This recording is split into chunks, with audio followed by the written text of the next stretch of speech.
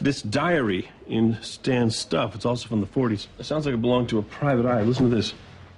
Usually wives turn on the waterworks when shown pictures of their husbands stepping out. But not this dame. She wanted payback. So what's worse? That I pitched woo with a client, or that I invoiced her for services rendered after? Cute. Cute? I mean, this guy sounds like a hard-boiled PI right out of a Raymond Chandler novel. I wonder why Stan had this. Hey, yo, Beckett.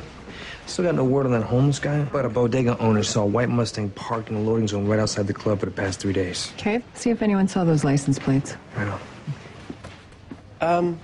Becca, can I take this home for the night? I mean, it might be the key to what Stan was looking for. You just want to read it because you think it's cool. Yeah, well, that too.